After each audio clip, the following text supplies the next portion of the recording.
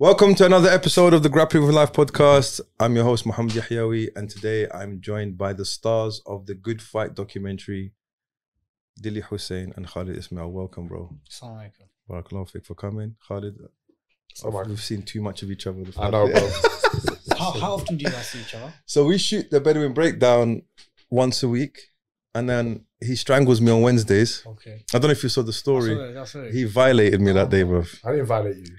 I felt And violated. I was helping him, bro. And it's in slow motion as well. was helping Yeah, him. he wasn't even much. like. I was helping him. But next time, let me choke you on thing. It's not gonna happen. He'll never do it. I'll just re-edit the whole thing. But he was doing the armbar. He got me in an armbar, and I said, "Let go, so I can just thing in it." He thought. What did I say? Because he you wanted to caught get me. out. No, Yeah, because he you was- caught me in it. Yeah, he wanted and to then get his body wouldn't let me get out, bro. I said, "Just let me get out." Then he opened his legs, and I managed to get out. Yeah, You know when you're so bad at something, when Yeah. it comes to editing that specific thing, yeah. you end up cutting, there's nothing left. There's nothing left, bro. It's That's just what you shaking hands, and then Yeah. Hi, well done. Yeah. That's what happened in the last episode, bro. I was like, so what exactly do I leave? I took the whole 5-minute spar with Ibrahim out. serious. Remember, there's a 5-minute round You you should have gave left it me. on, bro. For what? So you could see. That was the whole purpose of it. Well, have you got it for yourself though? Oh, yeah, of course. Okay, right. Alhamdulillah. Khalid lined me up against Ibrahim for very specific reasons. Yeah. He knows that. We're gonna get into his motives and what he Yeah. and he should be arrested for some of the things that he done on. Ibrahim, man. Especially the ones on the hey, this guy, bro. Whatever you left on the cutting room floor, bro. You should release some, like, it'll be good. This guy's still sleeping. Ibrahim. That's literally what it was. I remember the first time you rolled with him. And he came after, like, I think did you ring me after? Yeah, I said, my in-laws, I'm coming down for a couple of hours. Yeah, so he trained. Oh, this was Because Ibrahim was with me on a Saturday. He trained on a Right, Saturday, right, yeah? yeah. Mashallah. And then did he roll with him? Then I said to him, oh, you know, he's only 17, yeah? And then that was the first time I think he's done Jiu Jitsu. That was the first Right. time, like, kind of thing. Or you don't. No, this is the first time I sparred. Sparred, yeah. It's the first time I sparred. So Ibrahim twisted him up, yeah. Yeah. And then after, he goes to me, is he really 17? I was like, yeah. Then he rang me the next day. He goes, bro, I still can't believe this guy's 17. I said, he's 17. A week later, is he 17? You know what it is though? That's the thing. He's been training Yeah. since he was 5 years old. That's like a different. I was talking about Level, this. bro. I was talking about Lamo this. Badi. Sorry, bro. I was talking about this yesterday to some students. The whole game's changed because you got kids starting young Bare young. in this sports now. 100%. So, bro, and obviously, bro, 18. Mike Tyson was heavyweight champion of the world, bro. Ibrahim was definitely I a wake-up call for man. It definitely gave me a realization. And he was actually 16 at the time when I rolled him. No, it was 17. Was he 17? 17, yeah. Irrespective of that fact, it was a wake-up call. But Alamo, but he's a big kid, bro. Strong. I've rolled with him. He smashes me, bro. Strong. It's And not- I'm 6 foot, 100 Scary. kilos, bro. Do you Cold. understand? yeah. Yeah. Emotionless. Yeah. He's like a Like Terminator, like a Bengali Terminator. Bengali Terminator. That's it. Alamo Like- Badik. like- On a bag. Alhamdulillah. May Allah raise him to be of the most strongest and successful. In And this very life. humble, Next bro. time, That's what I love Yeah, about yeah. him. Alamo Definitely. Badik. That's his new name, bro. Yeah. Bengali Terminator. Straight. Yes, Dilly. Because everything's just so square and like rectangular Yeah. and just strong and straight. Alamo And, Badik. and alhamdulillah. But you know what's good? His dad keeps him in check, bro. Yeah. Alamo Badik. Shout out to Shamu, bro. Yes, Alamo mate. Badik. He keeps All all day. the. All day. He's very stern and very. He's fair, but he keeps them in check, and it's important that you have someone like that to 100. keep you, on the straight path, bro. And not he's a bad kid. He's a very good kid, mashallah. He's top kid, bro, and on Top man. and off the mat, mashallah. But let's get into this, bro. Yeah, because I got a few questions I want to ask you, bro. So. I think you spoke to me before you were going to shoot. You said, look, we're going to shoot because I think the last episode, I know the last episode was shot at Legion. And you said, look, I'm thinking of doing this. And I think, Khad, you said, look, we're going to do this together or whatever. And then he said, yeah, he wants to, you explained the concept of the documentary. And then you said, I'm getting ready for Hajj. I was like, what? I was like, I didn't get the connection. You could have done a marathon.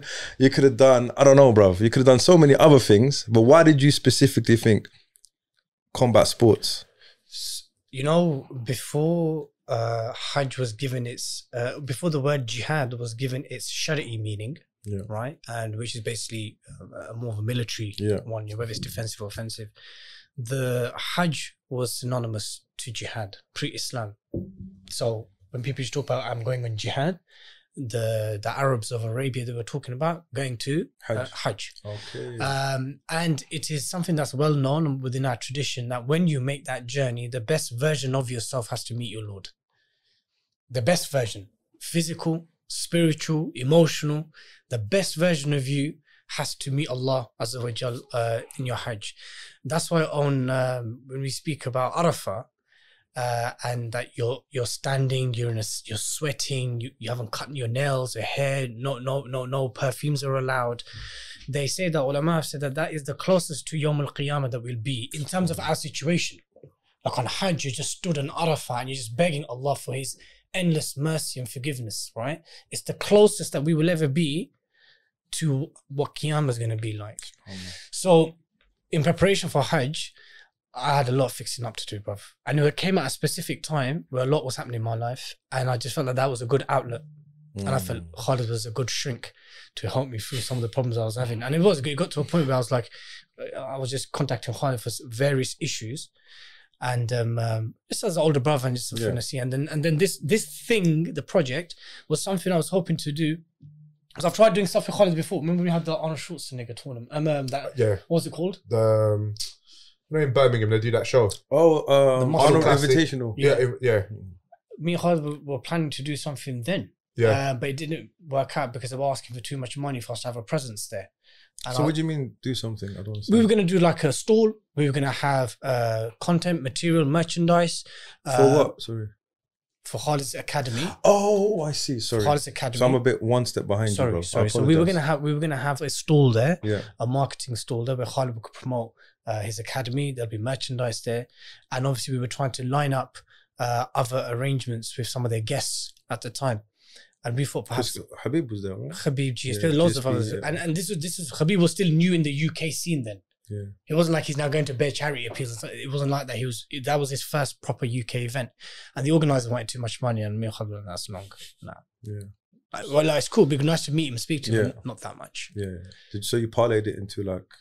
So that's how the conversation of the documentary started. Breather, okay. And then I was always wanting to do something with Khalid, relating to combat sports and MMA. Yeah. The timing of Hajj and everything just happened at once. Okay. When you said to me about you mentioned Arafah growing the nails, it just reminded me of one thing when Anthony Joshua fought Ruiz for the second time. Was it the second time in Saudi?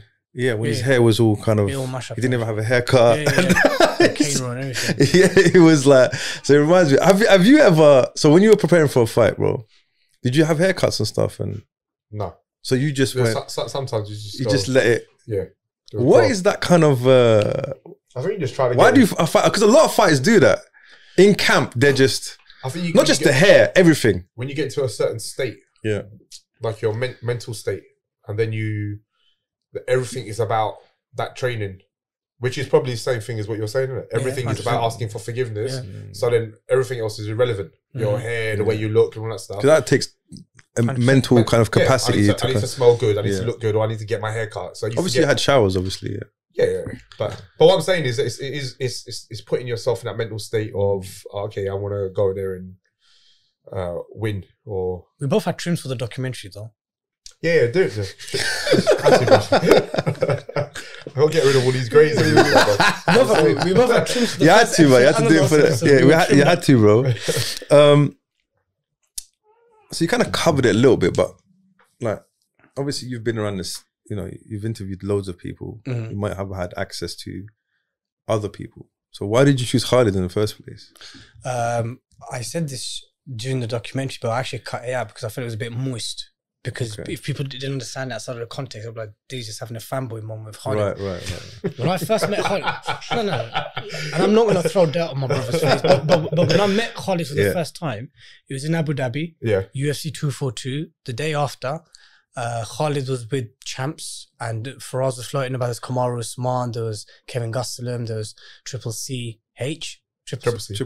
I think Triple H is the... Triple H is like... WWE. Yeah, that guy. Yeah. And then D-Generation X and all that. I saw Khalid, and wallahi, and Allah is my witness to this, Some of the brothers didn't even know who the champs were. Yeah. That's the first thing. So some of the brothers we were with didn't know who Kamaru Usman was, didn't know who some of the people were. Others were obviously very like starstruck by that. Yeah. But I was like, is it Khalid's here, man? I saw him broke a grown man's leg once when I was young. and I was more honoured to have met Khalid. Not that I was buzzing about meeting all the others as well, but for me, Khalid was the one that I connected because he's from my country. Yeah. And I've seen him before. So I was more honoured to have met Khalid. But we didn't really get to speak much. We just met, did a podcast when we both got back. You had the eye thing, your eyes were mash up. Yeah. Oh my God. Yeah, I remember that. So you bad. looked murked, bro. But I had to go hospital. You had antibiotics and you had I had to go 2 hospital. bouts, innit? Yeah, I had to go. Both my eyes were. One day I went blind. I could not see. I had to get taken to hospital. But why? Why did that happen? Someone had. This all started in America. Someone got an infection and it just spread from one person to another. And then in Abu Dhabi, I had it really bad. I had it in one eye, and then it just went to the other. I saw Khalid. I said, "Oh, is he vexed? Yeah. Was it late one last night? What was it? What's happening?" Yeah. But even I'm not gonna ask. But his eyes were mashed up, and I just stayed in touch with Khalid after that, and that's it. And there were others we could have done it with. I mean, for us was Zahabi. Yeah. Big up to him. He was one of the options. But why would I want to go to Canada and that's Khalid and brothers in the UK? And there were other options, but he just felt right and comfortable with Khalid. Alhamdulillah. Okay, what did you when he asked you about it? Like, what was your initial kind of reaction? Honestly, bro. I'm always up for stuff like this. I've done a few things. Did you? Because the thing is, I've been privy to certain things that you've done in the past, and people you've turned away. I've seen. Yeah. I've seen you be very frank behind the scenes, like, nah, I ain't doing that, bro. That's long. Yeah. Do you get me? So I know you do turn things down. Yeah. So I think like, why Dilly and why was it kind of? Do you know what I like about him? Go on. Without throwing dirt in your face again.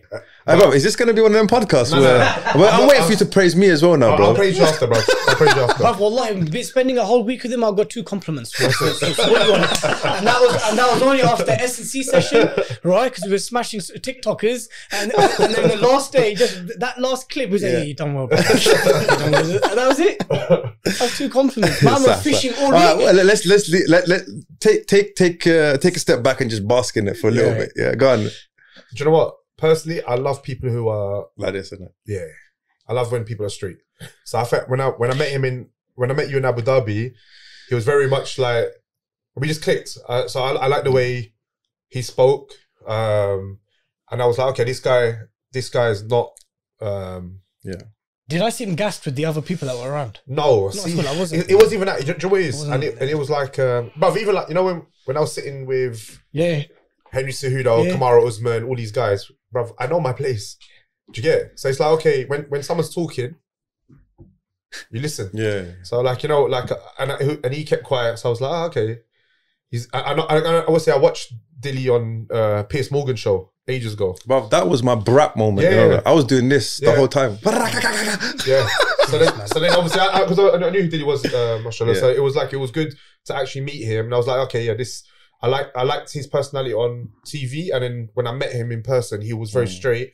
Then when we spoke after, it was very much the same, and I was like, okay, I get along with people like who don't come with like, I want to do a documentary and use your name, and then you train me, and then I want to be MMA fighter, like kind of thing, or UFC fighter. It's like, can you get me to this guy?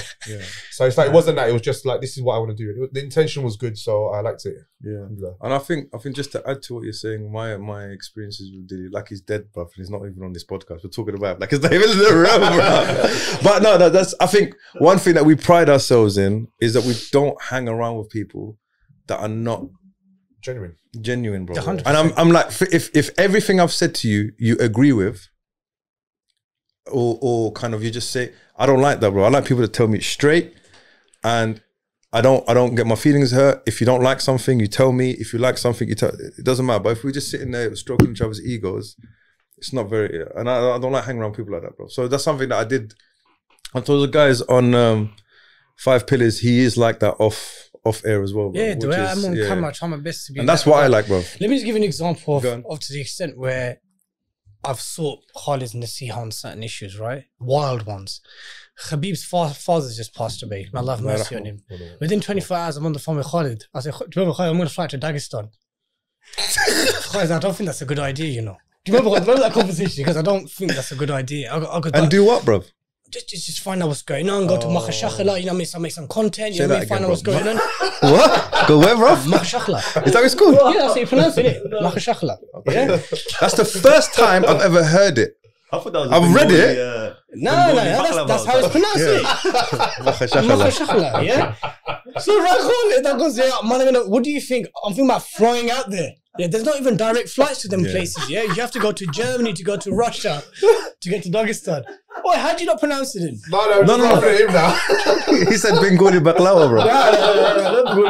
I can see where there are some similarities. But that's not a good idea. He goes, the timing. He goes, also, you know, from the experience he's had with the Dagestan, he goes, they're very Cosa Nostra type people. They're like wolves, bro. They have to trust you to let you in, and you just rocking up in Makhashakhala a day after his father's passed away is a bit mad. But I told you a story. Let me tell you a story. You know, when Rustam came to stay with me here, he came with Assad. Yeah. So Assad is the one who punched Conor McGregor, yeah? Mm. So if you actually watch all of them, bruv, he's the right-hand guy with all of them. Assad, yeah? So if you see with Khabib, all these guys, the whole time, bruv, I talked to Rustam, and then Assad just sit there. He's watching me. Because obviously the first time all of us meet 100%. Him. So he's watching.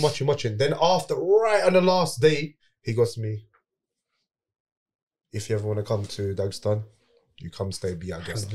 But it took him 7 days to understand, okay, this guy's all right. Yeah. And that's what I said. I like that though. No, it's cool though. I like that. I'm like that. Yeah, you're like that. I'm not your best friend. Yeah. I joke around with people I know, but I've heard, oh my God, I've actually been involved in a conversation with a member, bro. Wallahi, bro, I wanted to jump out my skin. I'm not joking, bro. What, member at the academy? Yeah, so I don't want to get into the details, but he looked him dead in the eye and he said this. I'm not going to repeat what he said. It wasn't rude, but just in case people put the pieces together. But you know when you look at someone, and me and Amir, we're like, oh my God, this is actually kind of uncomfortable, bro. See, it was like, boom. And I've seen it done other people as well. But you know what? It was refreshing because, I mean, I wouldn't do that. I'm just not made like that, innit, bro? Mm. But I do have conversations with people if it needs to, but he doesn't suffer fools, innit? That's the thing. Like, he doesn't have, sometimes we have to actually calm me down. Yeah, that's okay, bro. This is too much, bro.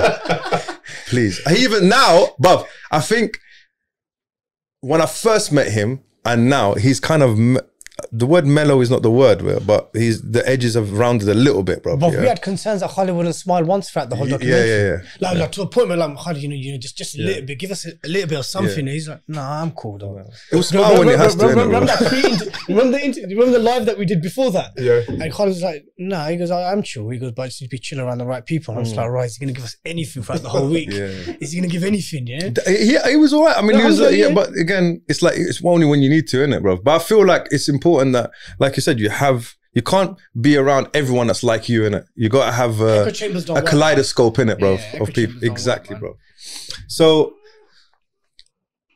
sorry, this is me trying to be a journalist. No, that's fine. Just give it to him. So let me just bring that back. The reason why Khalid said yes and why I chose Khalid, because there's a level of mutual respect between us. Okay, alhamdulillah. And to the point, there was one point where Khalid did actually, because why do you want to do this? And when I said to him a couple of things, like this is why I want to do it, this is why I want to do it, he said, bruv, if there's anything to do with ego, I don't want to do it. Yeah. Do you remember? Yeah. So Khalid actually did at one point say, if this is why you're going to be doing it, I don't want anything to do with it. So yeah. But he kind of nipped that in the bud very quickly with like Ibrahim and like what he had in store for me and stuff. I learned that very quickly. No, but I think that the intention, Dilly, what was good. The whole premise of it was that it was correct. So it was like, okay, this is something, because most people come to you and say, oh, what does it feel like to be an MMA fighter? Yeah. It wasn't that. And it wasn't that. It wasn't that. Because it wasn't that, it was nice to do. It was refreshing. It wasn't that. I was making, sorry, Khalid, I was going to Hajj. I just went the best version of myself. And the only realistic outlet I had for that and someone who I had access to was Khalid and MMA. Boxed a bit in my amateur days, a couple of bats when I was a young kid. That was about it. Push a bit of weights, and that world was completely different. Completely different. So I'm gonna go for it upside down a little bit. What was your worst experience? My worst experience. So there were two things. Yeah. I'll be honest with you. So there is a worst experience then. There's two. There's two. There's two. Okay. It was constantly being on Khalid's case, and I didn't like that. What do you mean? Khalid's a Cosa Nostra type guy. Yeah. You know, So can you explain to everyone, because I know what you mean by Cosa Nostra. Cosa Nostra The is guys a that are Sicilian watching mafia, and Cosa Nostra basically means silence. Yeah. Like it's a It's principle. a code of silence, isn't Code it? of silence. Yeah. Yeah. And so really just speak when you're spoken to, kind of thing. Yeah. From that regiment. Right, and Khalid, we're gonna have to do this, but give us access to this. Oh, we're gonna have right, to I push see what this, you mean. but we're gonna have to do this, and it's just constant. Khalid And he's giving you one word he's replies. 7-minute voice notes. He's get khutbahs. I'm sending him like full on lectures, on voice notes. And No, I bet you this one. Yeah, that should be okay. yeah,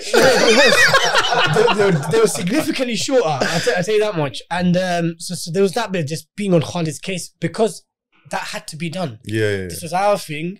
We were doing it together. We made a commitment to each other for this project. And so that requires sometimes some unashamed plugging and promoting. And, and it was pretty constant. But alhamdulillah, Khalid held it down. But I felt like I'm just doing his head in all the time. Yeah, I see what you mean. And secondly, in terms of... So that was your worst experience? But it's not nice, Were you scared or something? No, we're grown men. I shouldn't be pestering another grown man so much. Right, okay. That's the way it is. So you were very uncomfortable with... Not very uncomfortable. I just didn't... It's one of the things I didn't like, that I had to constantly be on Khalid's case, because I think Khalid's deliverable was this: train me for a week. Yeah. That's it. Oh, I see. Jamal fly on the wall. That's it. So anything extra was alhamdulillah from his generosity and his willingness. Give me access to your YouTube. Give me those are the big things. Give me access to your social media. Push this, push that, push this. But constant, bruv. Do you understand? Yeah. So that was a bit uncomfortable, not because of who Khalid was, but more to do with I'm just not used to being on people's case like that unless they're working under me, unless they're members of staff. Yeah, I understand. And in terms of discipline, wrestling was hard. That was the worst one. Yeah. So what was hard about it though? My stiffness, my lack of agility, the fast tempo of it. And it was I find it quite painful. I was in pain, bruv. Like, so out of all of them, that was like kickboxing wasn't an issue. Nor was the S&C, nor was jiu-jitsu. I got smashed, but I had some experience of it before the good fight, like a couple of weeks. Maybe I had about 8 to 10 hours. because you joined Talking Academy. Shout out to Talking Academy, man. Respect to who's your professor, bro? Coach David Webb. Easy, bro. Shout out to Coach David Webb. Big up to him. And so you done that 2 weeks before you even started? 2.5 weeks. I did a session at Khalid as well. And that's when I first met Ibrahim. Right. Okay. You'll find me talking about Ibrahim a lot. You can't get it. You know, hey, he's living rent free in your head, bro. You know what it is, bro? Have you seen that in Rocky when he's got the picture of Ivan Drago and he goes, The thing is, Ibrahim sees all my stories on Instagram. He follows me. I don't follow him back. I'm not following him back. I'm not doing it. But you should follow him though. There has to be some distance. You know why you should follow him? There has to be some distance. I see why you follow him.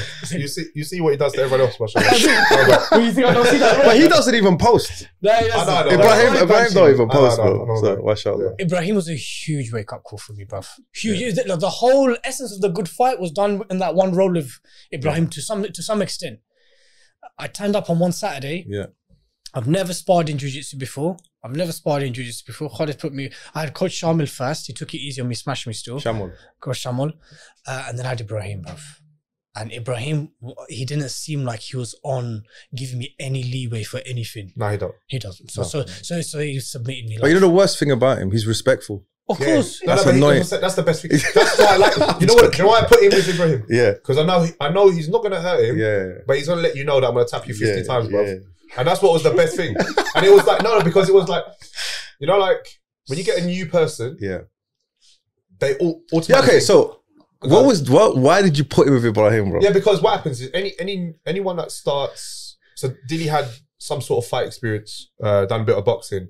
So they bring that into training. Yeah. So they bring that to jiu-jitsu. I like I know other guys.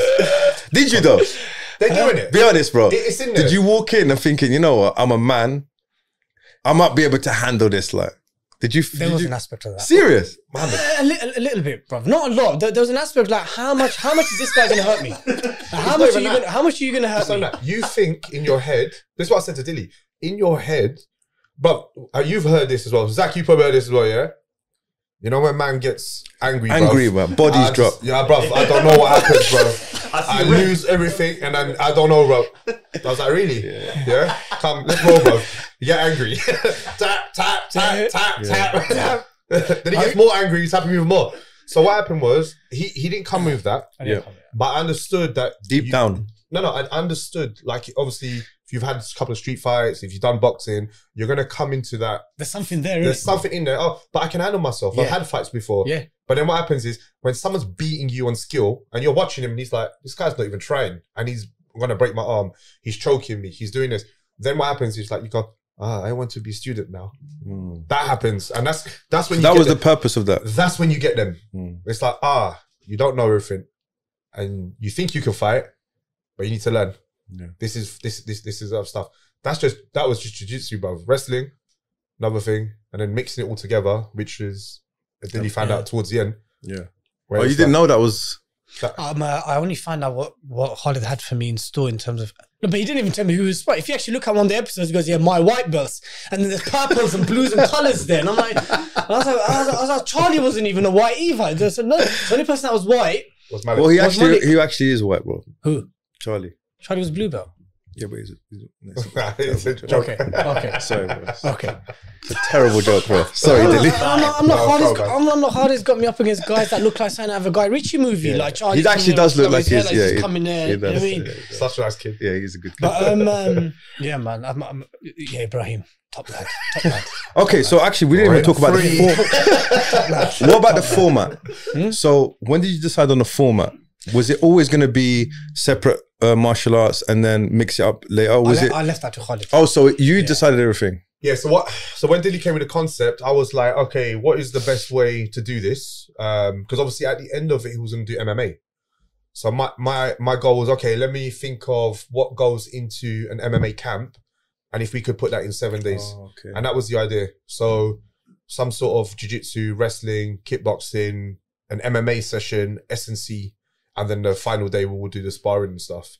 So I said to Dilly, I go, I think this would work. And it would, I said to him, I go, it would work. And also it would show the fatigue. Right. That both doing boxing or doing kickboxing is completely different to doing wrestling.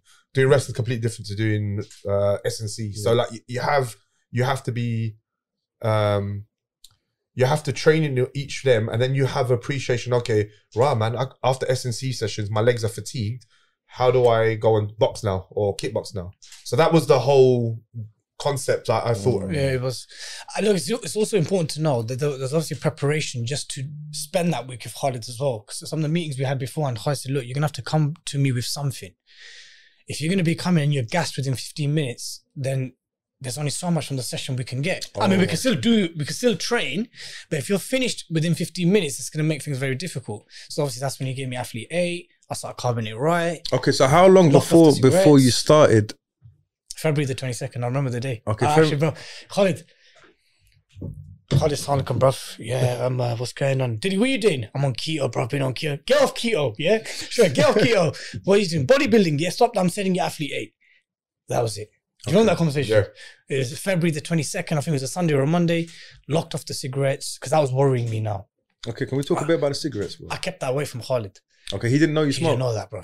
So how long were you smoking for, bro? You seen his face when I told him, this is what it is. So how long did you, are you comfortable talking about it? Are you sure, yeah? Okay, 100%. So how long did you smoke for? I would say non-stop 17 years. So how many cigarettes a day roughly? I was never a 20 a day. I was never a 10 a day. It was always like 5 to 7 a day, 5 to 8 a day. Usually after meals, first thing in the morning with a tea or a coffee. One before you go to sleep, one after every munch. Okay. Yeah. All right. And still training now. Still played cricket. And you completely off cigarettes now? Nah, I've had a few relapses. So you have? I've had a few relapses. Okay. Stressful situations. Is that? Boredom. Boredom. Bruv, your life is not boring, bro. How are you bored, bro? No. Look, first and foremost, right? The fact that I stopped for 104 days, right? And I did it with relative ease because after the first 5 to 7 days, it was a very difficult 5 to 7 days. And then after that, it was just like, okay, fine, alhamdulillah. You realize that it was habit and boredom. It literally is habit and boredom, right?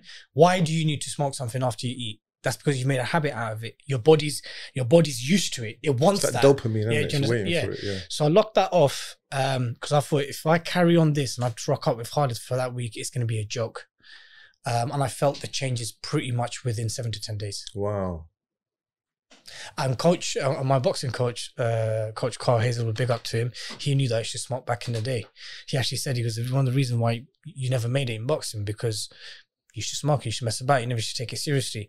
So he knew I stopped as well. And I got back to boxing now because they had similarities to Athlete 8, the circuit drills they did. There were similarities in terms of the tempo. And so there was a lot of preparation just for that week. What people saw, or what was documented, was the time I spent with Khalid that week. Before that, there were conversations, there were long voice notes, there was me trying to carb it right, there was, and I did. So the changing, alhamdulillah, from that as well. Because I was saying Khalid... We'll talk about the diet, because that's important. Because you quit smoking. And I was training on an empty stomach in a fasting state, because I'd been doing keto and intermittent fasting. Khalid said, yeah, you'll shred weight. He goes, but look, that's not the way forward. You need to be eating before training. And you won't be, and you'll still be losing weight. That's the thing about, you know, that's the maddest thing about Carb it right, mashallah, yeah? Is that one of the fears is that you can't have carbs. You know, when Khalid said to me, you can eat carb, you can smash it before and after training, I was like, oh, ya Rabbi. So how much did you lose? I lost in total 14.6 kgs in 7.5 weeks. 1 second, bro. Let me just do the maths, bro. It was about 2 kg a week. Which is healthy. And I was still strong, bruv. Alhamdulillah, I was still lifting. Because I done keto, paleo, but it mashes you up, bro. I only do. I had I've had piles from keto, and it's one of the actually common outcomes because I was doing constipation, and I was doing dirty keto, so I'd have doner meat 3 times a day, and I'd still lose bare weight. It's called dirty keto, right? But when I jumped onto Carb it right, wallahi, I felt so many changes. Felt stronger during workouts. I just felt like I could smash carbs before and after training. It made me so much more happier. So are you still on Carb it right? Not really, but Carb it right has become an aspect of how I eat now by habit. Right. So I will eat carbs before training. I would smash carbs and I will avoid it. I'll try my best to avoid it when there's no reason to do so. Because that's basically because what's your reason for eating carbs then if you're not training? And that's just become my habit now. That's wicked, man. And has it changed your attitude towards food? Do you know what I mean? Yeah, because another thing that Holly said to me goes, look, don't be a party pooper. Don't rock up to your mum and dad's house and everyone's having rice and curry and biryani or whatever it is, and then I'm carbing it right. Yeah. Just carb it right. I've got my carb it right. I mean, just work your training around those days. Right. And that was it. And Aki followed it. My missus followed Carb it right. And every person from my locality that were in touch with me that had the book, alhamdulillah, I've only had positive but I did it religiously. Because for me, I could not embarrass myself in camera, and I certainly couldn't embarrass myself in front of Khalid for that week. So I had to do as much prep as possible just to do that week. What's your favourite Carb it right meal? Rice and chicken. Rice and lamb. Rice and beef. Specific. Can I just butt in for a sec? Go on. So Carb it right is not actually you eat this and eat that. It's actually a way of life. So basically, like what Dilly's saying now, it's just the way I eat now. He's just gonna eat, and he'll know what good healthy choices are. 100%. Rather than doing, I can only eat chicken and broccoli, and that's it. You're able to go out, select foods, 100%, and then if you're at your mum's house or wherever you are, you're able to choose what is good healthy living. I think it's that the portion sizes are good as well, because there's that bit where we can tells you like a fistful of this and a handful of this. So we can, I mean, obviously I said to Dilly, you can go, like if you're generally just trying to eat healthy, you can just follow Carb it right. Now, if you want to go into more in depth, if you've got a competition coming up or anything, then we can look at macros and start like, only eat 2,500 calories, but still using the same principles. Once, like how we teach Jiu Jitsu and wrestling, everything's about principles. When you understand how to eat healthily, the principles of eating good, it becomes your way of life and it's easy for you. And inshallah, you haven't told me this, but that's a testament of what I was trying to achieve with Carb it right, was he got the book, followed it, and now you don't need me no more. Yeah. And then you carry on doing it yourself. Wallahi, everyone from Bedford in my local area, and anyone who's spoken to me, and I've said, and then they're like, brother, what diet? I said, look, I've done keto and I've done intermittent fasting. And I'm not saying I will never revisit that again to lose weight quick, but I don't think it was a healthy way to lose weight. Whereas Carb It Right, I swear to you, it's just, you just know what you can and can't eat and when to do and when not to do and how much. It just becomes. That's another thing. You know what I find about, I've mentioned before, but what the hardest thing about dieting is the social exclusion you have. It doesn't have to be like that, man. It doesn't have to, yeah. That's my whole point. Because Dilly was like, I got to my mother-in-law, I got to my mum, and she met, and bruv. You go to your mother-in-law's? Yeah. But everyone, but I'm joking. But Mohammed, when you are someone's house and you feel guilty that you didn't participate, or no, they actually make you Yeah, feel, come on, like, and then you feel like you have to compromise. And then you feel guilty after that. Now you can eat and you'll be happy, you'll be cool, like kind of thing. There's no guilt trips. You don't feel bad. You can have them days. Imran has blue bag days, like me. Yeah. So you have days where you have day off and stuff. Alhamdulillah, it's good. So I think that was the best thing that. Yeah, because that diet part of it, I mean, you always say it's like 80%. I say diet, it's the changing the way you eat. I mean, it's like you said to me last, it's like 80% of training. It is. Because if you're eating whatever and you're training, you're kind of. For example, Mohammed, let me explain a quick thing to you. Yeah?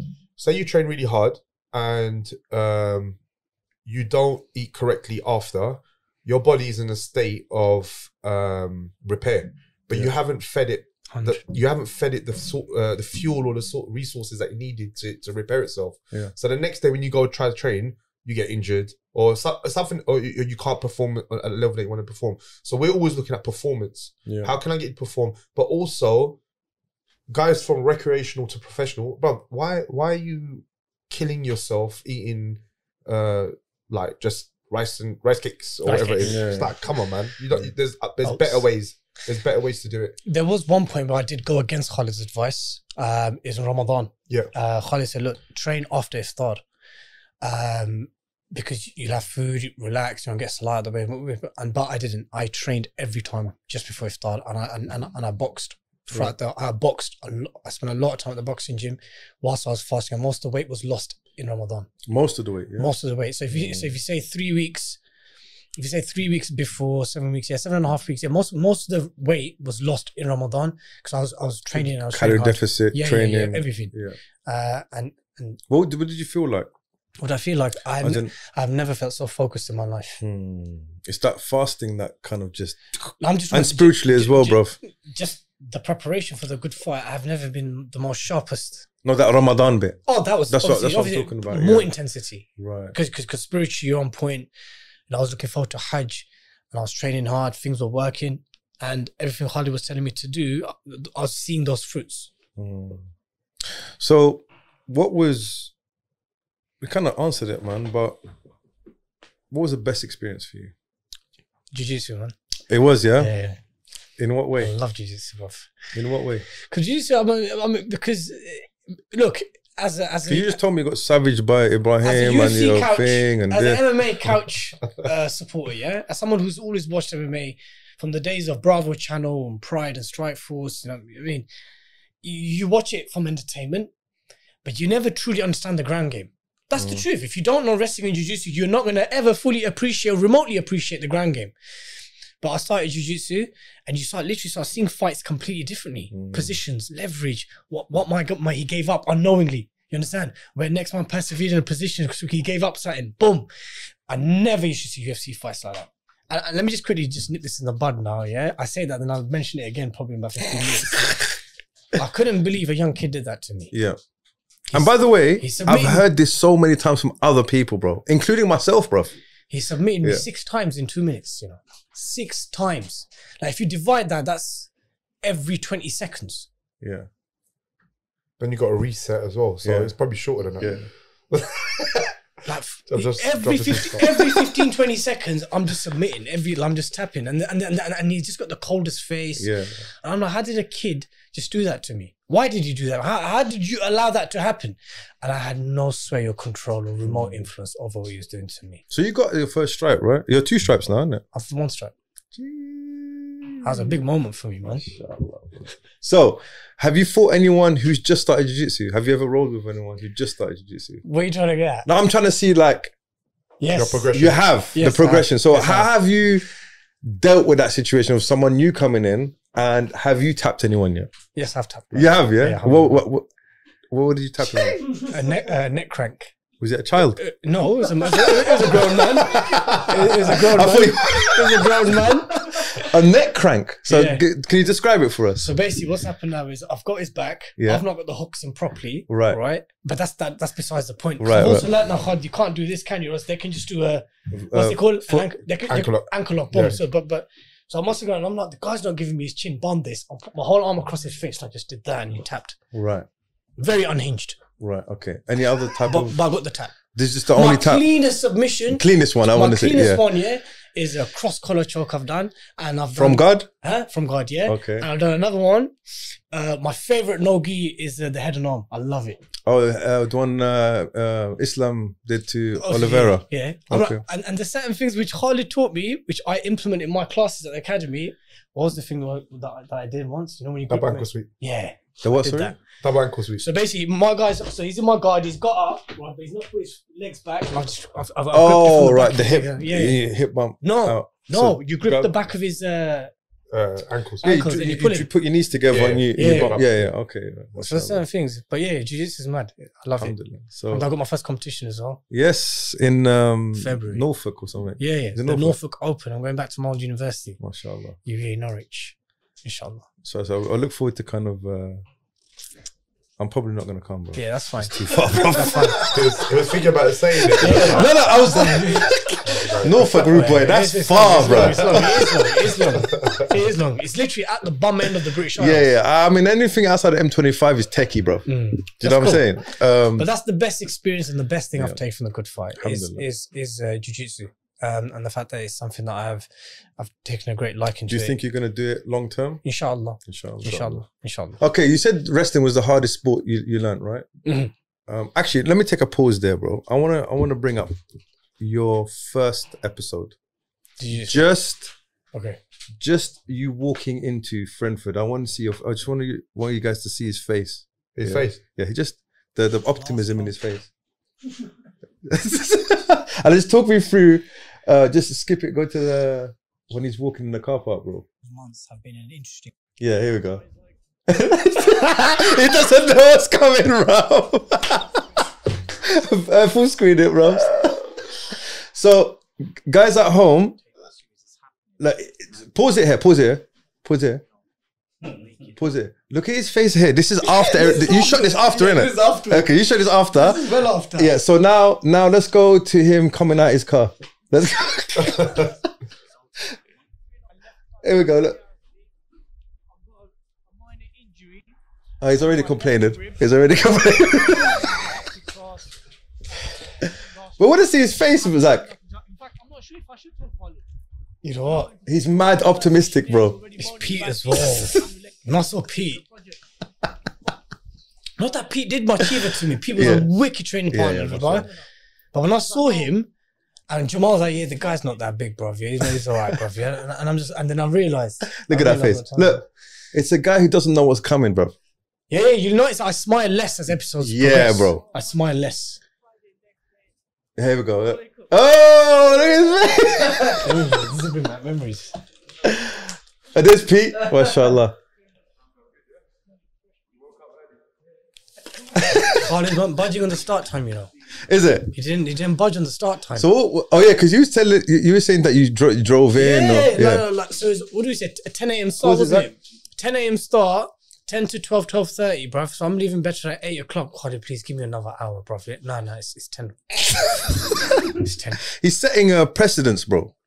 I had to. Because then you'd start asking more, innit? No, never. I was coming for 67 miles, bruv. Bro, can I say something? Fatigue makes cowards of us all, bro. And I was never late, was I? No. I was early in some No, sessions. you're Alhamdulillah. Yeah. No, you're very punctual, mashallah, bro. Anyway, even from my experience. I've said that to other people. So that's the first episode. You guys can go catch it on 5 Pillars. I highly recommend that you go watch it. and use this as a companion, just to get a bit of a background to, you know, like a little bit of a precursor on what was going on, the behind the scenes stuff. We're going to go to the last episode because I'm not going to show every single episode. No, it's cool. But if we had a 3-hour Joe Rogan thing, we could have done it, yeah? But in a minute, we'll go to the last episode, yeah? Okay, so I think that's a good point. We'll pause here, pray Maghrib, and then we'll reconvene, yeah? No problem. Okay, refreshed and back. Dilly. So we left off of... Am I smashing white belts? Yes. I've had my way. I've had in advantageous positions. I beg you, we need to zoom in on his face. Look at the smile on his face. You know what? I should always message Khalid. I did this today. Pulled this move off today. Yeah, the double ankle. and there's also been days where I got smashed. Yeah. I don't want to go back. So there was a moment. I don't know how it was for Khalid. I don't know if I was doing his head in. Why is this guy always messaging me about his jiu-jitsu journey? Like, I don't know. Was it annoying? Tell me the truth. No, sorry. Oh, that's alhamdulillah. It makes me feel better. No. He'll tell you. You know he'll tell you if it's annoying, bro. Yeah. No, but there'd be times where I'd also be like, if I got smashed today, I don't feel like going back, really. Like, why am I even doing this? Like, why am I going? But I know exactly what the outcome is. And that was because, to begin with, I was seeing session as winning and losing. Am I going to win today's spar? Oh, am I going to? But that was done very quickly. I got away. As soon as I started seeing some progress in my own game with other white belts. But you need that. The thing is, the next question I was going to ask you. I twitched a couple of brothers up as well. They Yeah. were just like, what's this jiu-jitsu stuff? Oh, like civilians, yeah? Yeah, civilians. Smash. It's always good to civilians. It's like they showed the witchcraft or something, bro. Like, what the hell is this? They ain't got a clue, bro. So now you're not a civilian anymore, bro.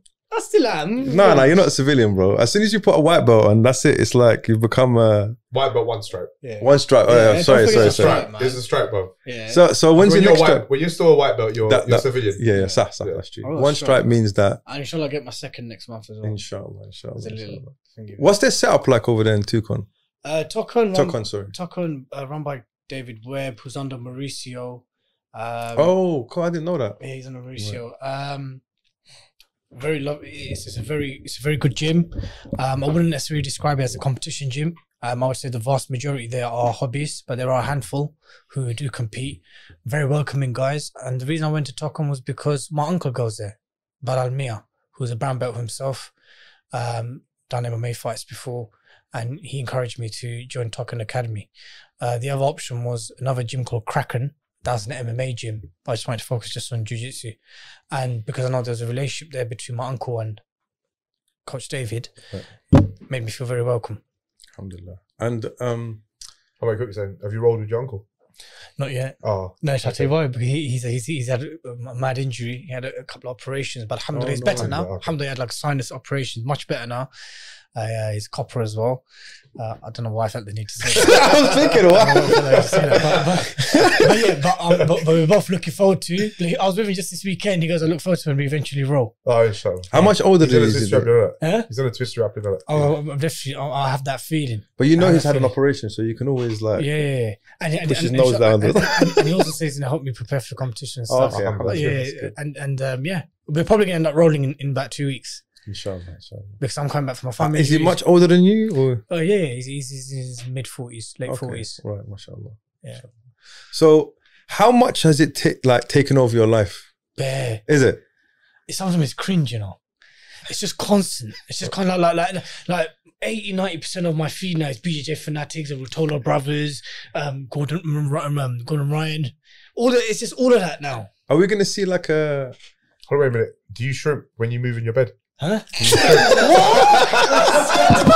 But move on each side. It's easy. All right. Nice, yeah. Mad leg movements, yeah, from one side to another. Watch Eid Day. Watch Eid Day, When man. you get up, technical get up. No, I swear I thought I was a weirdo. I shrimp in bed. No, everyone does it. Yeah, everyone does. Everyone does good it. And Eid Day, you're looking for handles. Don't let the brother get underhooks on you, bro. Never get out of bro. Yeah, never. Don't even let my mom get underhooks, bro. It's consumed me quite a bit, to be honest, to the point where I've felt some of the areas of my work and priorities actually affected.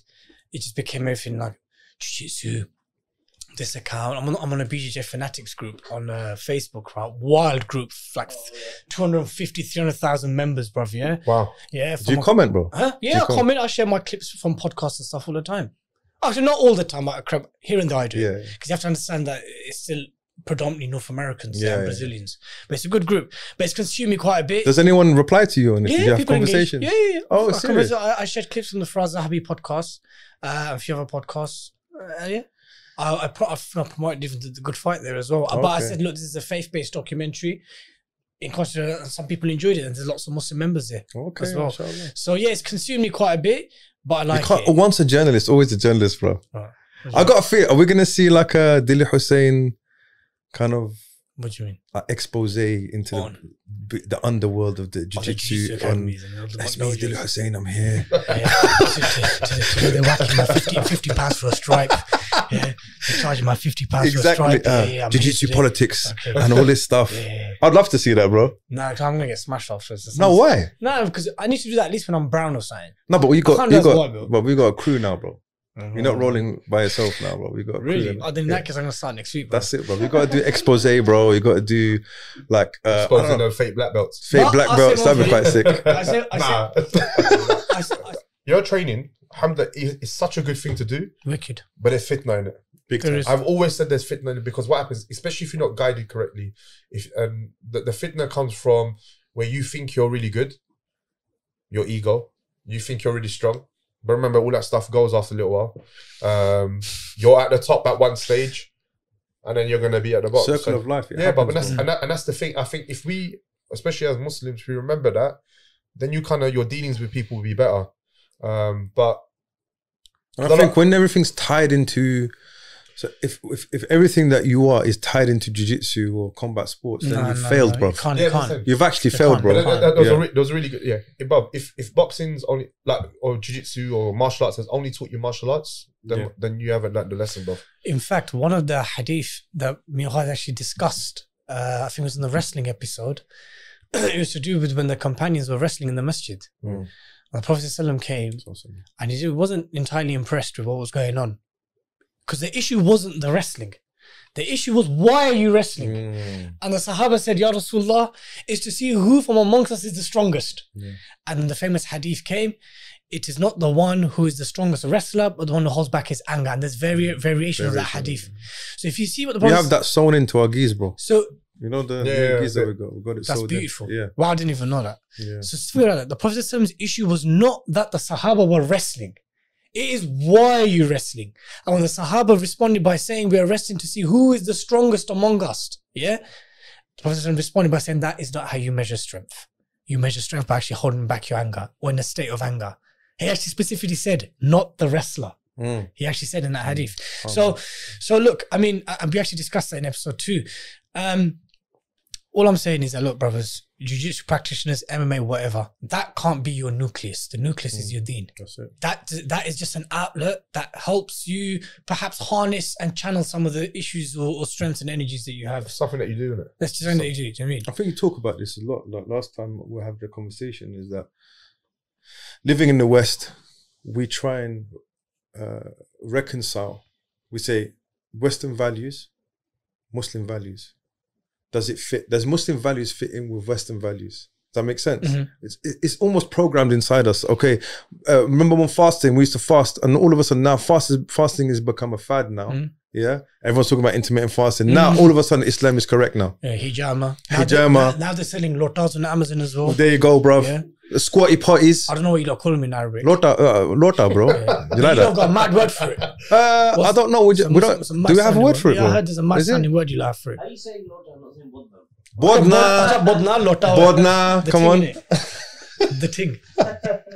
You got called out, bro. I mean it. More people speak Hindi and Urdu than Bengali. Come on, man. What Shout out you to do, the bro? Bengalis, Yeah. man. But yeah, so it's like so the same thing with combat, like with jiu-jitsu. It's even stupid to even think about it, bro. It's like it's not does jiu-jitsu fit with Islam? Does Islam fit with jiu-jitsu? It's the other way Has around, to be bro. the other way And around. whatever doesn't fit you, throw it away, bro. Always, 100%. I feel, you know what, I say one thing though, it must have at least some correlation to Khabib and McGregor and all that. Mm. Muslims do now have a formidable and growing reputation amongst non-Muslims in the grappling and jiu-jitsu scene. I see that because I hear my peers talking about it, and you can hear how they talk about the Dagestanis, or I hear them talking about from the Central Asian man. Yeah, it's just now it's a thing now that wrestling and grappling has become somewhat synonymous with a strong Muslim man, and I think that's very positive, and we can take that for the community. But if there's intra-beefs happening between academies that goes beyond something that's healthy and permissible, then now we need to always rectify stuff. Even what happened recently with Hamza and Abu Bakr. It took Khalid off one phone call, innit?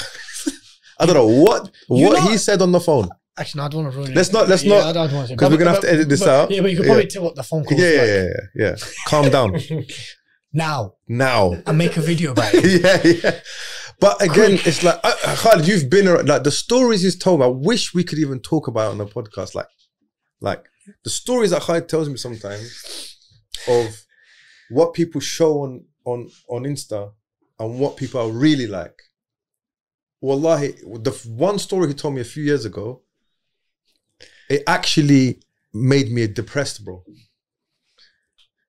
Because I know it sounds very naive. Oh, what's new? People are putting a persona online, yeah? But you know when it's someone that you think, oh, this person's like this. Oh, was this I'm not going to say it, but the Muslim card?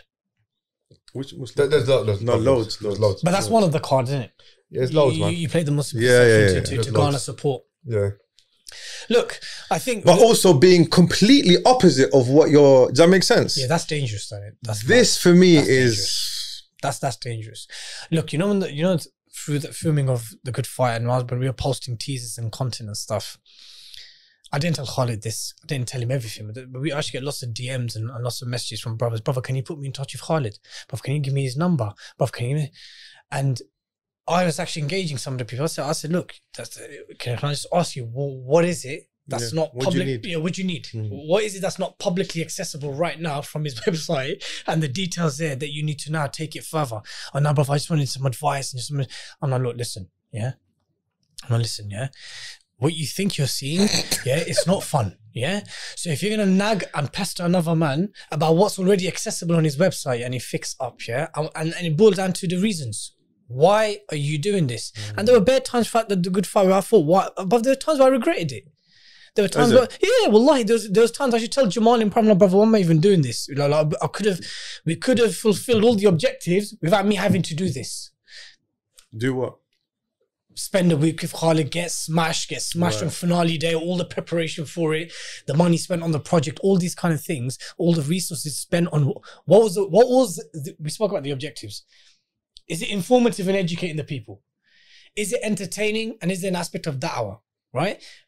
We could have produced something that didn't have to entail that, but we did. And I had to question my own intentions. Was it because you felt like your masculinity was being challenged on camera? Is that what it was? No, I think what was happening was I was having issues pertaining to, remember we spoke about your image? No, there was just certain things happening in my life where I wanted to smash guys.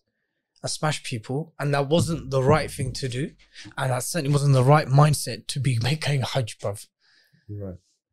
So what do you mean? Your intention was to train and go and smash someone? No, it was the fact that I was going to try to run you over. Yeah. See, remember the story, bruv? Remember the story? Okay. I just experienced certain people with certain things with certain people in my life, bruv, and my approach to how I was going to deal with it wasn't the correct one. It said it wasn't an Islamic one. Right. And at the same time, within 6 months, I was supposed to be making Hajj. So I just realized a lot of stuff that wasn't making sense was happening in my life. But did you feel that your masculinity was being challenged, bro?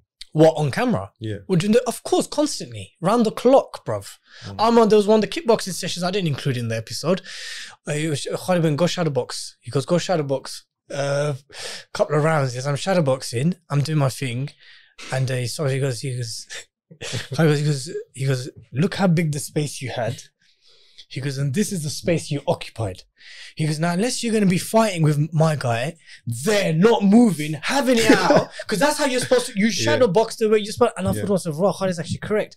That was humbling for me, because Khalid had to remind me of some very basics. where was my defense? Every time I was throwing something, there was nothing coming back. I wasn't really doing anything in defense. This was in boxing. Pure choreography I was doing, yeah? And with the noises as well. And Khalid just came and said, bruv, fix up quick, yeah. Yeah, and then I said to him, that's not going to concerned. And but also, you know what, like, we all, as men, yeah, we all, like obviously, like, Imran last week videoed me getting savage by, I say savage, I'm joking, bro, yeah. But I was rolling with Khalid. You got savaged. No, but being savage means, can I say something? Can I say something? Being savage means that he had to try, innit? Like, he's actually, but he wasn't trying to do that. Does that make sense? Yeah. So, like, I would have known if I would have known, but you got no levels in it, bro. You have to be respectful in it and say, look, this is where I am. I need to get better. And alhamdulillah, if you're in a club where Allah Mubarak is very gracious, you know, people that we surround ourselves, they're not those that, wow, yeah, that makes sense. But as a man, when you're getting your space invaded, yeah, and they're imposing their will, against you, and it's on camera. So this guy started to video it. Yeah, how are you feeling, bro? No. I didn't feel any way about it. Oh no, yeah. But I'm saying for you. Bro, we spoke about this, Khalid. I said, bro. Do you see what I'm saying to you, bro? No, I spoke about this very specific. I mean, Khalid, I've got an issue about that. Certain people are going to watch this and think I'm a waste man. Yeah. I think that I'm going to try my chances. Yeah. He said, number one, that mindset's a big problem. And number two, you'll be a better and stronger fighter after what we've done than you were before. Yeah. But yeah, that went through my mind. But it's like that. Yeah, that's standard. Primordial kind of thing inside us. By the way, I didn't feel a certain way, Imran. Wallahi, I didn't, bro. I'm just film it this weekend. But film it again, bro. I don't care. But I'll tell you what. But do you see what I'm saying to you, bro? I get it, though. Yeah. Say a pro fighter going out to fight in front of thousands of people and on TV, and they get spanked. Yeah. How are they feeling? Like what's his name? Kamaru Usman, bro. Yeah. Getting flatlined. And then memes happening after that, bro. Yeah, bro. And high level Tyron Woodley, bro. So, are you going to catch feelings? Me? No. Then, to see what happens. Of course they're going to catch feelings, bro. If you're mentally strong, it's like... But I'm sure they got affected them afterwards. But I'm saying to you, but then you'll never fight. Do you know what I'm saying to you? You know that's part of the equation. It's part of it. You're going to lose. And then what happens? You have respect for yourself that, okay, I might lose, but I'm 1% of people that will ever do this. Do you get it? That I'm willing, anytime, even when you compete, yeah, what's going to be hard for you is not the preparation. The winning, losing. Not winning and losing. It's standing. As soon as you go out, you're thinking, oh man, all my people are here watching me. Yeah. I might lose. That's already going through my mind. Who cares, bruv? No, seriously. Don't worry about that stuff. But again, because I always, when I used to fight and stuff, I was like, yeah, you've come to watch me fight. You're not fighting. I'm doing something more than anyone. So so you always respect. But you did say that every time you used to go out. Yeah, you get you worried. used to say to yourself, why the hell am I doing this, bro? If I'm in a change room, like I said to you, I'm hitting pads and I'm thinking, I should just be at home eating pizza. But then, like I said to you, then you switch on. Then you switch on, and it's like you train yourself to. I'll tell you something. Maybe you can identify with this. Is that I've trained martial arts all my life, yeah, as a kid. And one thing that I only as an adult, yeah, I'm talking about recently, bro, in the past 2 years that I've started to change my mentality on is, like you said to me, winning in sparring, bro. Like losing. Like there's no dishonor in losing if the dishonor comes from yourself or how you react to losing. So I remember as a kid when I used to go to tournaments, I used to get so wound up that it actually affected my performance because I didn't want to lose. So part of winning is actually accepting that you might lose, bro. Like that, that's why I try to tell my kids, when you go competition, I don't care if you win or lose. For me, it's make your opponent respect you. That's it. Because they're going to respect you because bro, anyone coming on the mat, that's a win, bro. Yeah, you stifle your game when you... Oh, remember Last Samurai? Do you remember Last Samurai? When he says to him... I watched it like 50 times, bro. Remember the bit where he says to him, too many mind. That's what it is. That's so mind true. The people, mind this. That's basically... That's so true. That you're thinking about so many other things rather than just fighting the guy. So my question to you is, what was it like walking into the... So you know your face when we talked about before, walking from the car park, meeting Khalid, smiling and everything. What was the mentality then? And what happened the last day when you shook after the last fight? Yeah, the last round, shook everyone's and you in your car, bro, on your way home. Oh, That's what was the difference? that's a good question. Yeah. Thank you, bro. Well, Dilly's made me bring up my game, you know that. You're good at I'm this saying stuff. that I'm gonna start sending you text messages like you send him as well. You're good at this stuff. No, he don't send me text messages. He sent me his voice note. Oh, voice note, He voice don't note. send me voice note. Minimum 4 minutes, 4 minutes. Followed by apologies in advance. Yeah. Literally, it's always apologies in advance, bro. Yeah. The income is 7-minute voice note. I'll be honest with you. Ibrahim mashed my arm, my elbow up, bro. Yeah. Bro, he mashed my No, elbow let's up. talk about Rent free. going in No, he mashed my elbow up for 3 before weeks. Remember? you even Oh, yeah. He started. mashed me up for 3 weeks. I couldn't straighten my arm for 3 weeks. Right. I had to tell myself not to be upset with him. He just did what he had to do. Do you understand? I think you're seeing him do it as well. He's just looking at you, just doing it. And I'm just like, okay, there's not much I can really do. But anyway, I digress again. You said you weren't going to bring him up again, bro. Ibrahim, by the way, I'm going to see, we could probably see him on Monday. This is coming out in a few weeks. I've never found myself speaking about a youngster so much, you know that. Top brother. Anyway, how do I feel? Also, let's not gas him up too much, innit? I was depleted. I was depleted. I felt like I embarrassed myself. I What, felt that like was I at the end? smashed. Yeah, on the I'm drive talking- home. I'm speaking to Aki on the drive home, bro. Right. Like everything's done, dust. We've ate. We had a nice munch, not carving it right. We drove back to What did Bedford. you eat? What was the first meal after What? that? What did we? Went to we UK as smashed. well. Yeah, we smashed. Oh, yeah, we had 5 lads, bro. yeah. We smashed burgers, chickens, all sorts. Oh, yes, I remember. Yeah. Driving back, Aki was like, "How do you think it went, boy?"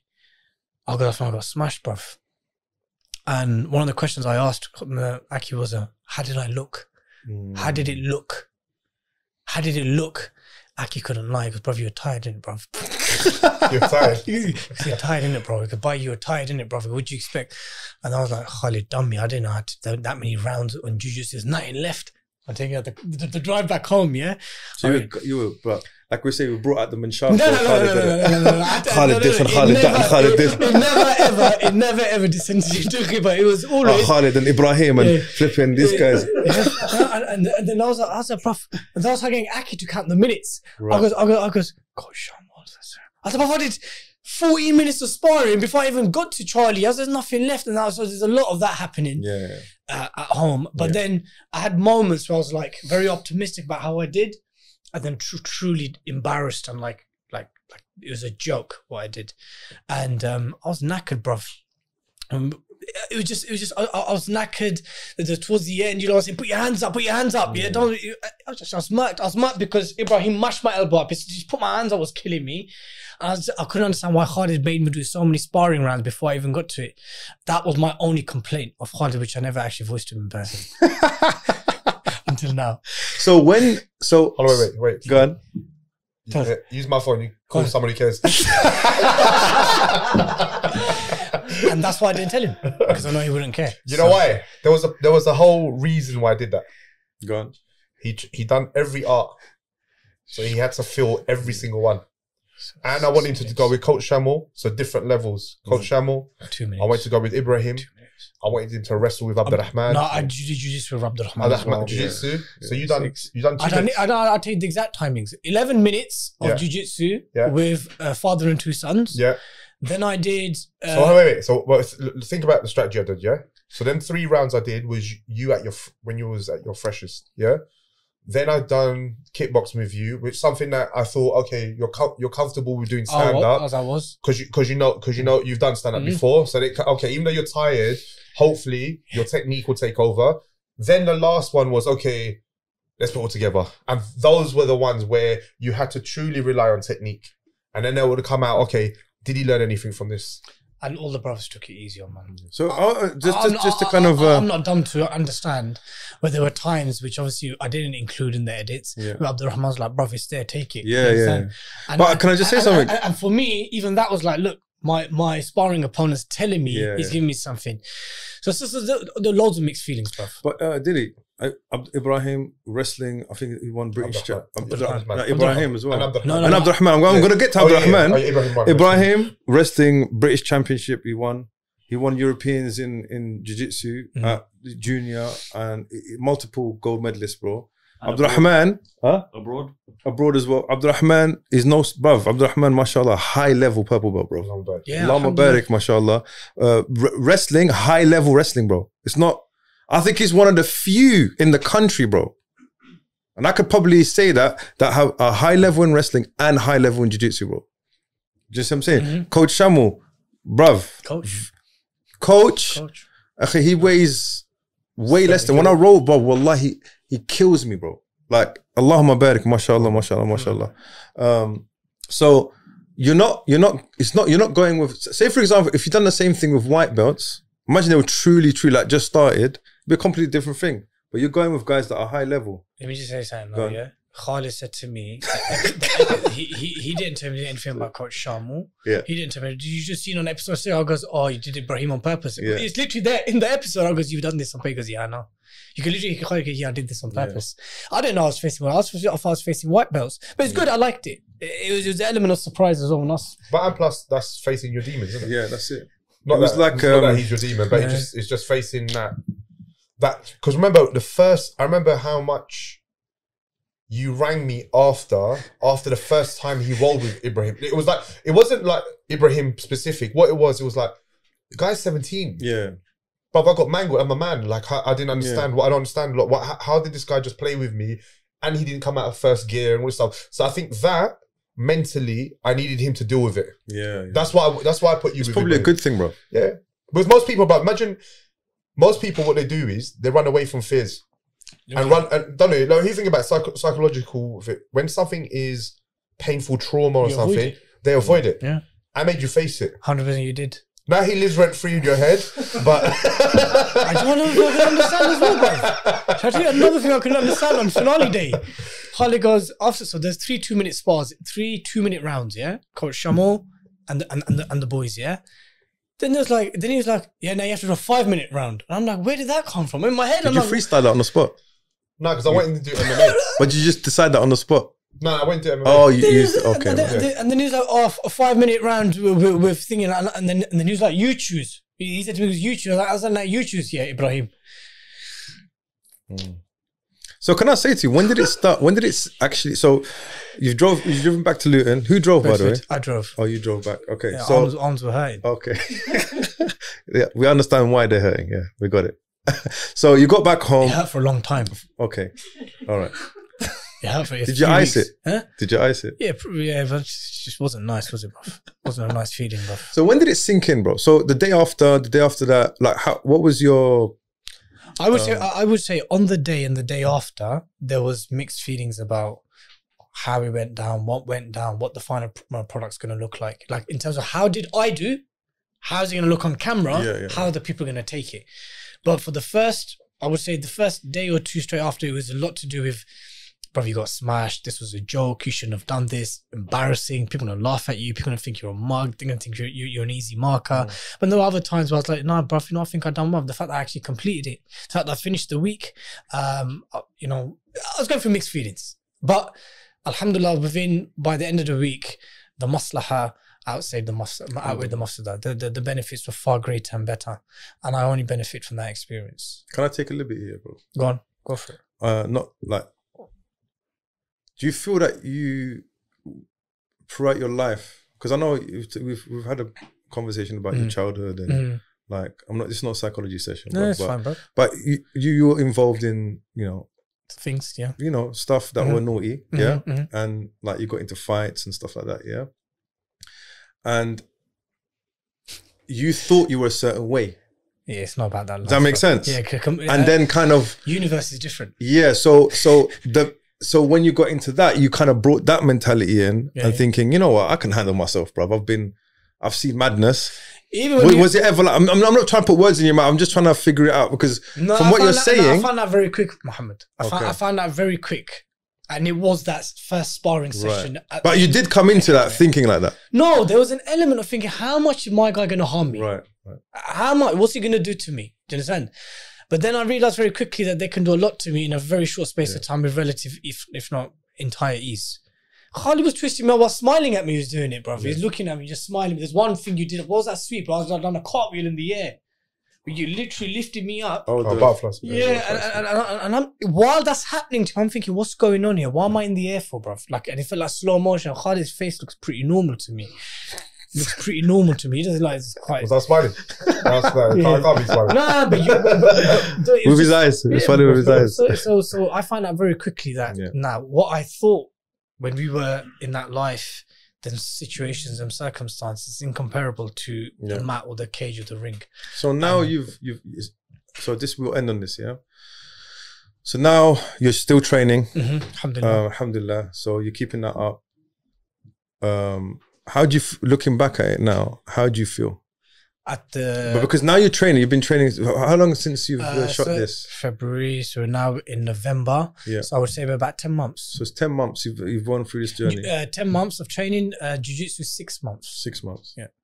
So how has your mentality changed now, like when you're going into training? I go through different phases. So the initial phase was there's a daunting aspect of it.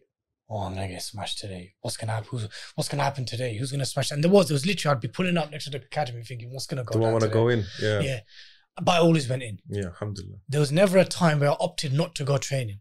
Even that week when I was with Khalid, I'd go back and do the evening classes. Inshallah, that's good, man. You understand? So I trained with Khalid. So I was that week and the week before, I was doing about 3 to 4 hours of training a day.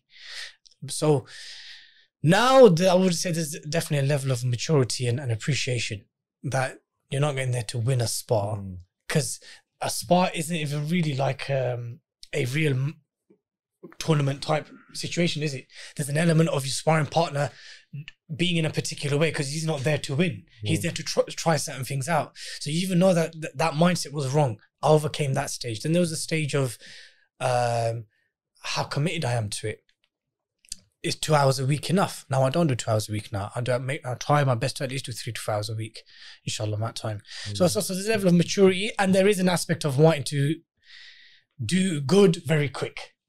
Okay. That's something which Khalid said to me, because bruv, everyone wants to be sick at it very quickly.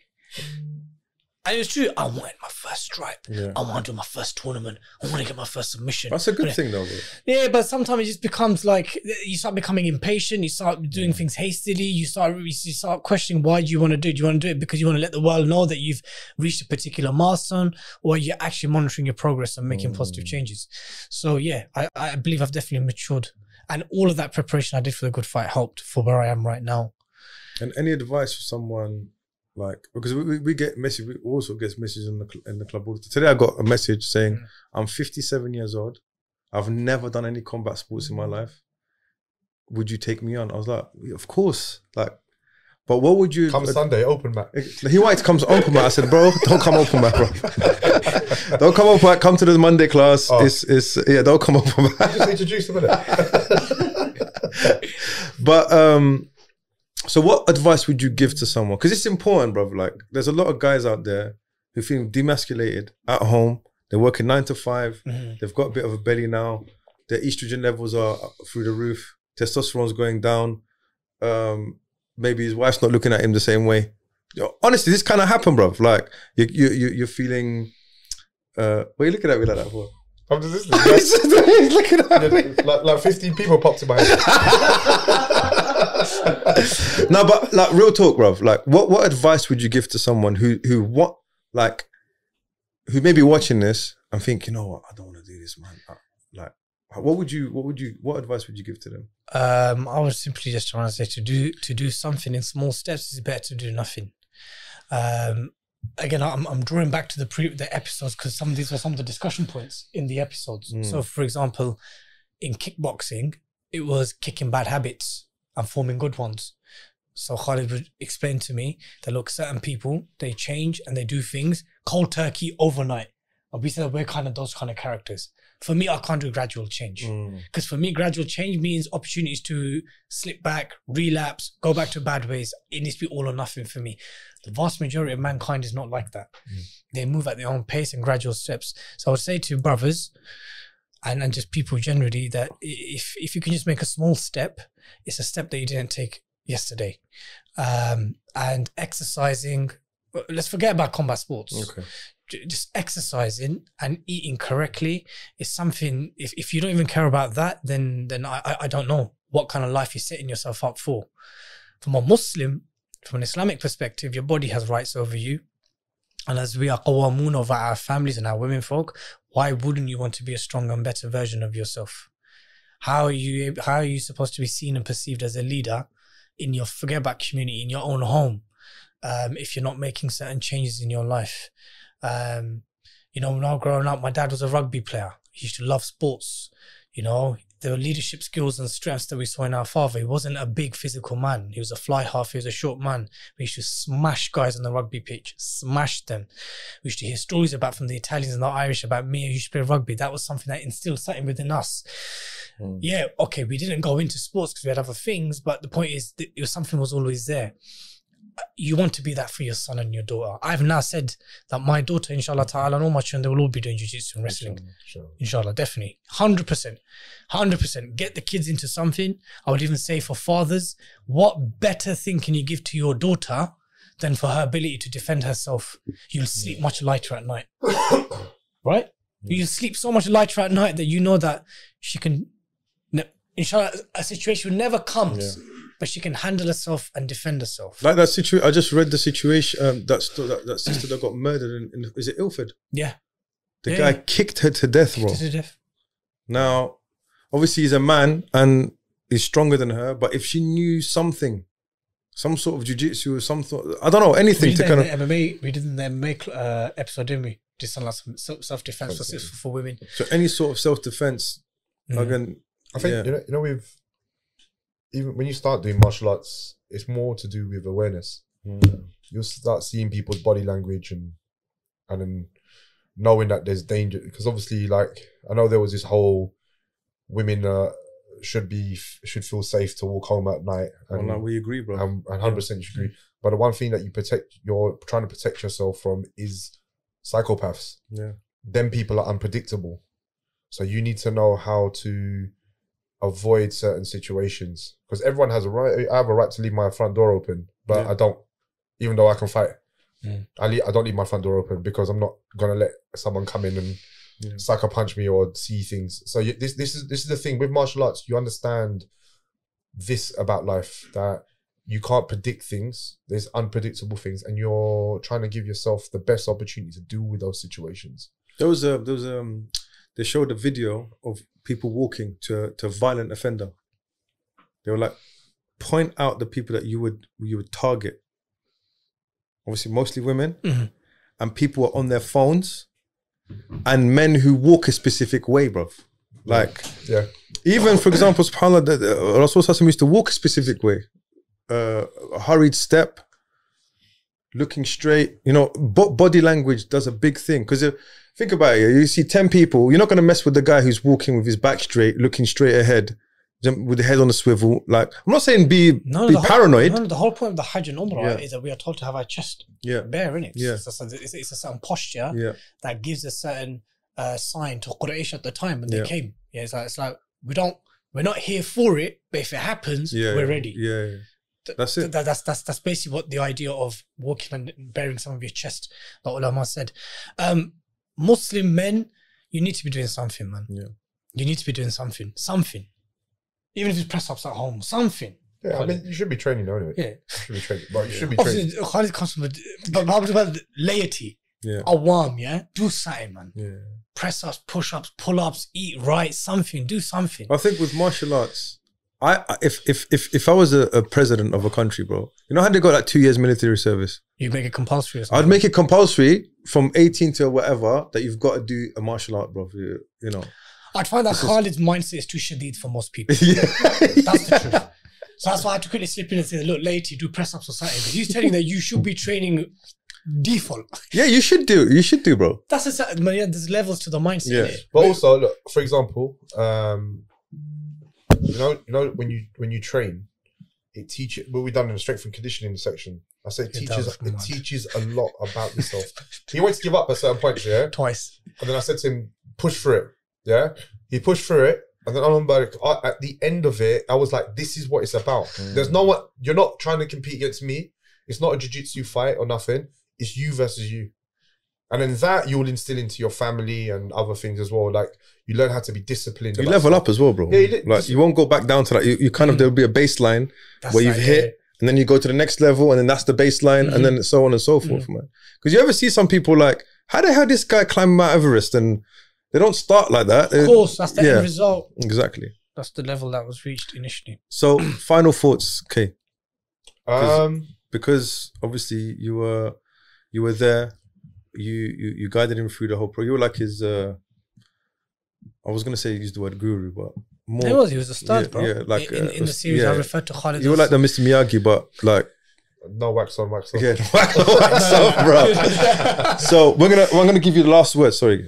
Okay, so I think the main thing was Dilly completed the whole thing. He didn't moan too much all the way through it. He did everything I did. Well, actually, even though he did moan sometimes, but he did the things and didn't really question. So okay, like I'm here to learn and stuff, which was. That's a plus for me. That's a tick. As much as he thinks he was embarrassed and didn't do well and stuff, I was proud of him. I think the guys definitely proud of you. The guys who were there, Coach Shamwell, everyone, mashallah, they all said good things. And in 7 days to do all that, and I remember I put you through it. It wasn't. I didn't make it easy for you on purpose. It never felt easy. Yeah, but I didn't make it easy on purpose as well. So that was the whole objective. It was never meant. Because it could have been this like fluff piece, innit? Yeah, but it definitely wasn't that, bro. Yeah, it wasn't a fluff. It wasn't a fluff piece, and it was. I wanted to push him. I wanted to try to break him a bit. I wanted him to take something from it, which he would put into his life. And alhamdulillah, I think we achieved that. He's doing Jiu Jitsu now, and he's practicing. Just one more point quickly. I forgot to mention. There's a reason why martial artists do martial arts till they die. Is because you're always learning something. You're learning something about yourself. You learn something about the art. When you get to a black belt, you feel like a white belt again because it just something else opens up to you. So this is something that with running on a treadmill. I said to you last time, when you just run on a treadmill, how many years can you keep looking at running a treadmill and looking at the screen? It's boring. There's no mental 100%. Stimulation. So this is why. People like you dream about jiu-jitsu and stuff and I should have done this. You should have read. Yeah, tactical stuff. So I think alhamdulillah we achieved, me personally as a coach, I kind of like now also carb it right. Him eating well. 100%. Athlete 8 doing strength and conditioning. So for me as a coach, it's like, yeah, go. Now you can go and on your journey now, inshallah. So alhamdulillah, my wife and Aki can testify because they were the people that were seeing it the most. I followed those two things religiously. So what would your wife say about this? What would your wife, if you used to ask your wife, what changes, what differences have you seen in me? Look, our wives persevere with many of us because sometimes when we want to go and achieve things, as in the man, the husband, obviously there's far more things that we go on and we become quite self-centered, whether it's career, whether it's competing, whether it is business, whereas many of Muslim women are homemakers, you know, they're raising your children, they're feeding you and all these kind of things. So I know that and I had mood swings as well. I had mood swings at home. Sometimes I'd have an injury, like I was vexed. My ribs were hurting literally 3 days before we started filming. She said, she goes, look, you just have to constantly hear you talking about your injuries and or the food wasn't right. Or have you apologized to us? No, you have, you can use my phone again. Sorry, has she forgiven you? Yeah, of course. Okay. Not that I necessarily even sought it. Of course. I apologized. So I said that, look, during that period, I know I was in a particular way, and Jazakallah khair for putting up with me, as you should, and as you did, but I acknowledged it and I'm grateful for it. And similarly with competition time, 70-something days away, I said to her, it's going to be very similar to the good fight, ×3 maybe. I think you probably deal with it better now because don't you think you've gone through this good fight? Sure, no, but my mat time's going to increase a lot. So I see what you mean. You mean time-wise? You know what I think we should do, Mohammed? Why don't you set up a BJJ helpline for men. They can call in. No one's there. And you just talk. Like Shoiro, have you seen Shoiro? Shoiro have got this thing, this phone number. You know, Shoiro, the gi thing. So every week they have like a sub, and people call in and they just leave a voicemail, innit? Yeah. So I think we should just do that. 1-800 call someone who cares. Yeah, exactly. You guys, we're bantering about it. But for the I just started, but those pains were real, man. Yeah. And I couldn't stop talking about it. Do you know why I banter about it? Why? Because he does it. Oh. Yeah, I do it. Yeah, we all do it. We all do it. But I got home and he was lying there. He told me to step on his back the other day, bro. Yeah, his back was like this. Yeah. One side was like this, one side was like that. It's one of those things, bro. So now there's a lot of talk about pains and aches at home. Have you had a massage since? Yeah, I've had a massage. I've had Aki gave me massages. Okay. Aki's a physio. Yeah, so alhamdulillah, you know, Aki was great support throughout the entire week. But there is a lot of this, like, oh, I'm in pain. Oh, this is pain. Oh, this got mashed up. Oh, this hurts. Oh, why is the food? Oh, so there's a lot of that. Have you started doing leg lunch yet? No. Okay. No. Just remember tap early. Yeah? Quickly, tap early, bro. So super early. In one of the no-gi classes, they were doing it from what guard is it when you bring them down like that?